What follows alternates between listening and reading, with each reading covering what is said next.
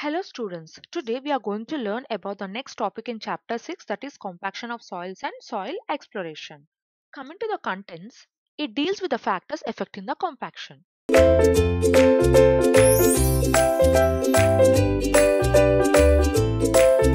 What are the different factors which are affecting the compaction, like water content of the soil, amount of compaction, type of type of the soil which is being compacted, the amount of compaction energy which is used for the compaction,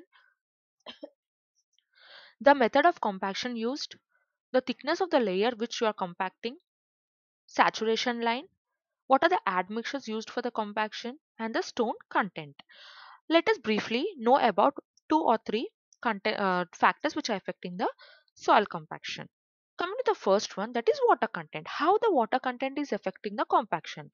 So what happens generally when water is added to a soil at a low moisture content, it generally acts as a softening agent on the soil particles and it becomes easier for the particles to move past one another during the application of the compacting forces.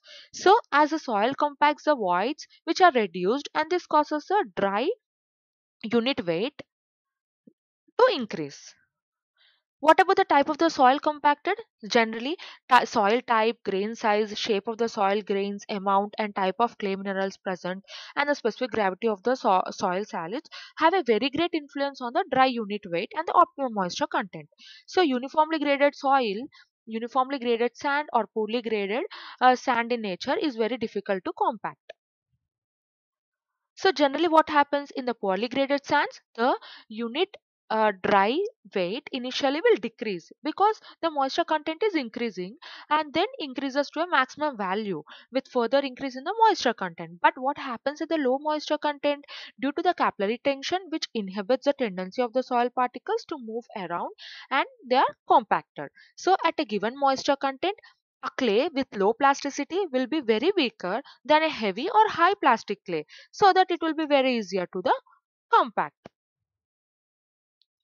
Coming to the effect of compaction effort. So compaction effort is nothing but the compaction energy per unit volume which is used by the standard Proctor test. So it is given by a mathematical formula, that is E is equal to number of blows per a layer and number of layers into weight of the hammer which you are using for compaction and height of the drops by which height you are dropping divided by volume of the mold on which you are using this compaction effort.